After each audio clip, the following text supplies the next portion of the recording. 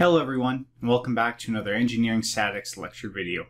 I hope you guys are all doing well and are ready to learn, so let's get started. First thing I said we need to do when we start analyzing these four systems is we have to do something called a free body diagram. It's going to be very important, and this is basically a drawing of our situation which allows us to solve for the forces inside of a structure. Now, free body diagrams, they sound pretty crazy, but they're actually very simple. It is a sketch of a body or parts of a body that have been removed from its surroundings. And that removed from its surroundings is actually going to be very important, as I will show you. Now, free body diagrams actually include two things. So when you guys are drawing them in exams or assignments, remember that professors are going to be looking for two things. The first one is that the free body diagram contains all the forces acting on the body. So this will include weight, support reactions, applied forces, and even though I don't list it, it's going to also include things like internal forces, which we will discuss later. So that's going to be the first thing. Make sure you throw all your forces on this free body diagram. The second thing is it has to have all relevant dimensions. So that would include things like lengths, as well as things like angles. The goal of the free body diagram, and this is how you get top marks. I know you guys all want the secrets to getting those top marks. The goal to getting top marks is that for your free body diagram, you should be able to solve the question directly with your free body diagram. You shouldn't have to draw your free body diagram and then keep referring back to the original figure. You should have your free body diagram, and that should be all you need to solve the question. Now you guys may be thinking, all right, Clayton, well, it doesn't sound too bad. Can you give me an example? Well, of course I can. Let's say that we have this little crane structure, and for some particular reason, I don't know why, maybe I'm just bored, I want to analyze this particular piece of the crane structure. So this is where that first part of the free body diagram comes in, where I say we remove it from its surroundings. On the left-hand side, we have the entire crane, but I'm just focusing in on a little piece of that crane. Now, the first thing to do is to label all the forces on the body. And this is where things might get a little bit confusing for students. Some are obvious, but some are not so obvious. So if we look at the crane, it's holding up a big weight. Well, we know that weight is simply mass times gravity. So we know on that rope, there's going to be a force pulling the crane downwards, which is simply the mass of that weight multiplied by gravity. That's a simple one. Most of you guys are thinking, Clayton, this is a piece of cake. Now, where it's going to become new for a lot of students is this idea right here. If our free body diagram cuts any sort of member, we have to replace that member with forces. Now you guys are saying, oh, hold on, Clayton, what? What did you say? Well, if we look at our free body diagram on the left side, we can see that we actually cut through two of the members. I circled them with purple there. Now, when we cut through these members, we actually have to replace it with its internal forces. And the internal forces produced are going to vary depending on what kind of member we have. For this particular lecture, and we're going to talk a bit about it, we're going to talk more about it later, we're dealing with truss members, and they're the simplest form. If we cut through a truss member, we simply replace it with an axial load that's pointed away from our member. So as we can see here, we cut through two of the members, but for each member, we just replaced it with a single force, and we say that it's directed away. Now, it doesn't always have to be directed away, so that's something to keep in mind, but we're going to talk more about that later.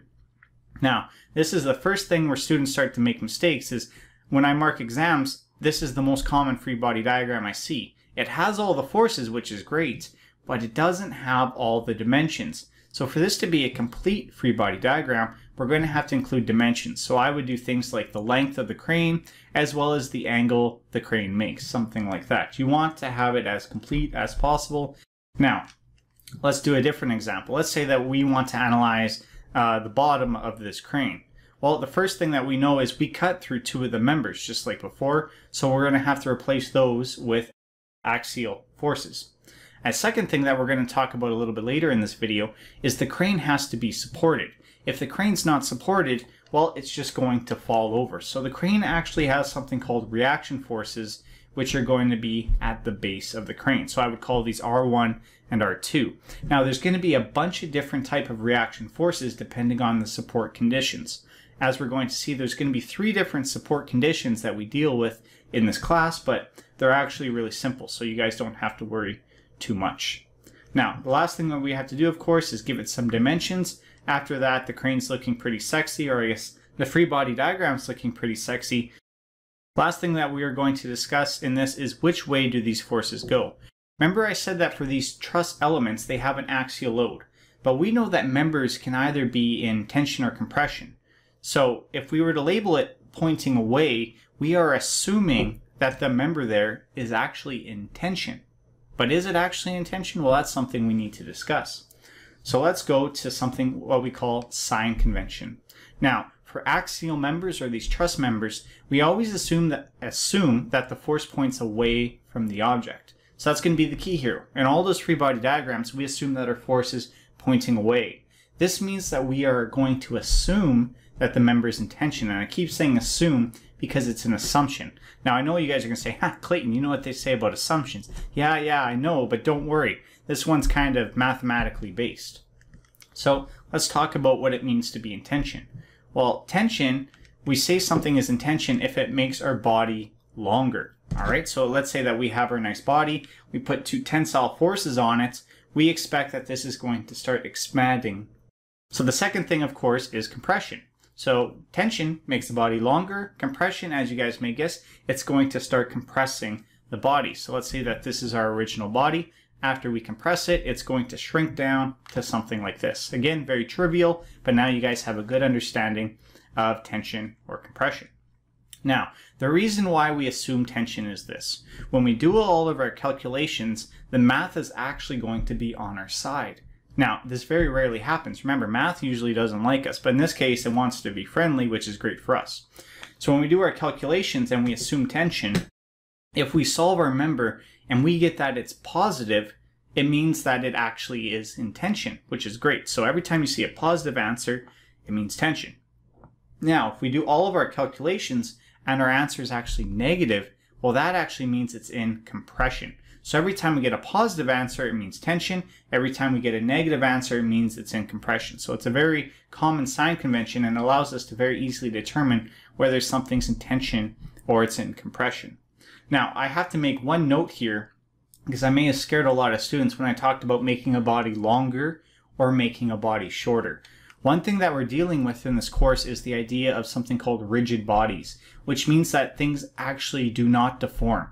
Even though I showed things deforming, they actually don't deform in reality, or the deformation is actually very, very tiny. Now, last thing that we're going to talk about before we get into the tricks are support conditions. As I said, we need support conditions on things or else they're just going to fly away. The majority of the problems that we deal with, we're going to be applying external loads, which we know, and the goal is going to be solving for those support reactions, knowing that the resultant force must be equal to zero. But the question is, what are these support reactions or support conditions? There's going to be three major ones that we're going to talk about. The first one is called pins. Now, pins are going to be perhaps the most common, and they're generally represented by a triangle. Now, this is nice because pins provide two things. One is horizontal restriction, and the other one is vertical restriction. So this stops our object from moving in both the horizontal direction as well as the vertical direction. But it does not stop any sort of rotation. So this is going to be the key here. It provides good horizontal restriction as well as vertical restriction, but it does not stop any sort of rotation. Now, how would we model this with forces? Well, it's very simple. If we're providing horizontal and vertical restriction, we have two forces to kind of counteract that. So every time I see a pin, I can replace it with two forces. One is going to be a vertical force to restrict any vertical movement, and the second one is going to be a horizontal force to restrict any horizontal movement. Now, a more simple version of a pin is what we call a roller. Now, these are generally represented with a circle. But sometimes, and I have to kind of make a disclaimer here, sometimes you guys will see a triangle with little circles underneath. If you guys see those little circles, it's definitely going to be a roller. Now, rollers provide only one restriction. All right, so it provides only horizontal or vertical restriction. The question is, which way does it restrict? Well, the way it actually restricts is based upon the ground the roller is set on. So in this particular case, since my ground is flat, I'm providing vertical restriction. So I would say that the reaction force is something like Ry. But if my ground was inclined, something like this, well, the reaction force is going to incline with it. So the reaction force is always going to be perpendicular to the ground. But nevertheless, as we can see, we're only providing restriction in one direction. Pins, two directions. Rollers, one direction. Now, the question becomes, what is the third type? Well, the third type is going to be something called a fixed condition. Now, fixed condition provides both the restrictions that a pin does, so it restricts it from both horizontal translation as well as vertical translation, but it also stops rotation. So what kind of forces would this look like? Well, it's going to, of course, have the same ones as the pin because it's providing that horizontal and vertical restriction. So I'm going to have a horizontal force and a vertical force, but it's also going to provide something called a reaction moment.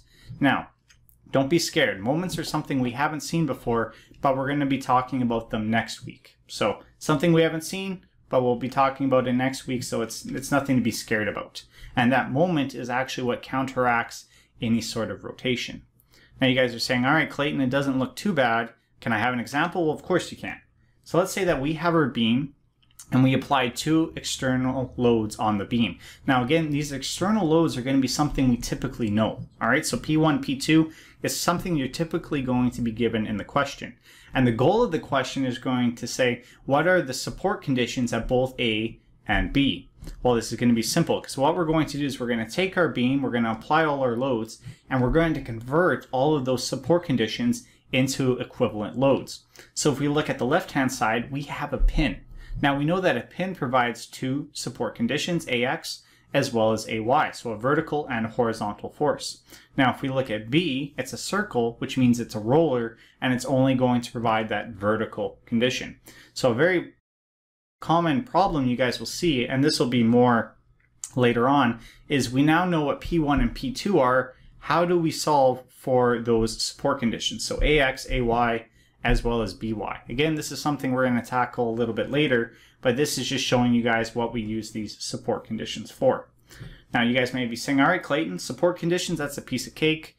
If I have some sort of scenario where I have a pin or a fixed connection in my free body diagram, I know which forces to put on that free body diagram. Everything's pretty good. Problems start to occur in what I call special members. Now, it's not a good type of special, it's a bad type of special, because these are where students start having problems in these special members, because if they give you these special members, they follow a unique set of rules, and if you guys don't know these rules, chances are you're not going to be able to solve the question. In the next video, we're going to be discussing something called particle equilibrium. Now, in particle equilibrium, we have two equations. And two equations means that we can solve for two unknowns. So every problem that we have in the next following example, there should only be two unknowns. With these special cases, it gives professors the ability to add three unknowns. And most students will say, I have two equations, three unknowns, I don't know what to do. But we have to remember these special members because these allow us to take it from three unknowns back down to two unknowns. So the first one is something called a pulley. So a pulley, assuming frictionless, only change the direction of a force and not the magnitude.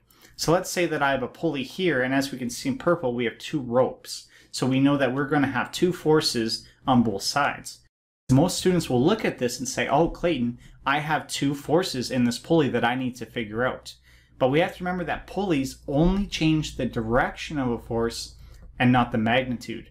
This means if that left-hand side was equal to P, well, the right-hand side must also equal P. So in pulley cases, even though there's two forces present on the pulley, the forces are the exact same. So there's only one unknown. So that's going to be the first trick, pulleys. The second one is a more obvious trick, which is cable, ropes, and wires. So remember before we said that if we calculate things and we get a positive answer, it means it's in tension. And if we calculate and get a negative answer, it means it's in compression. Well, forever dealing with a rope, wire, or cable, these will always be in tension. The idea of ropes, cables, and wires, they're only for tension. So if you guys have a case where you're calculating the forces in a rope or a wire and you guys get it to be negative, well, something's wrong because they should always be in tension. So that's kind of a more simple one. And again, it's very easy to show. You just take a wire, try putting it in compression. You're going to have a bad time. Let's be honest. Now, the third case, and this is by far the most hated case, and that is springs. All right, springs are always the worst. So the force in a spring can actually be determined using a separate formula. Remember when I said that next week or next video we're going to discuss how to solve for these forces and we have two equations, which means we can solve for two unknowns. Well, if we have a spring, it's going to introduce a third unknown. And we have to keep in mind that for springs, they actually have their own separate equation to solve for the forces in these springs. And that is this, where the force in the spring is equal to K times delta X. Now in this particular case, or I guess all cases for, I'm thinking ahead to graduate courses. As you guys are going to see, this won't always be the case, but for this course, it'll always be the case because it's linear elastic. K is going to be the spring constant. So it's going to be a constant value, and it's going to have units of force per distance. Now this delta X, this is going to be the change in length of the spring. So it's not going to be the current length, it's not going to be the initial length, but that change in length. That's why I have the formula as L, which is its current deformed length minus its initial or undeformed length. So this is very simple. So in a spring case, you're going to have three unknowns. And again, that's where all students freak out, because remember, we can only solve for two unknowns. But you guys say, oh wait, I got a special formula for springs, which allows me to solve for the force in the spring. So once I know that force, I go back down to two unknowns, I got my two equations, I'm good to go. So those are going to be the special members to consider. But yeah, that's it for this video. Again, I hope it was more fun than the last video, because now we're actually taking what we learned in the first 2 weeks and are now applying it to actual engineering applications, which are great.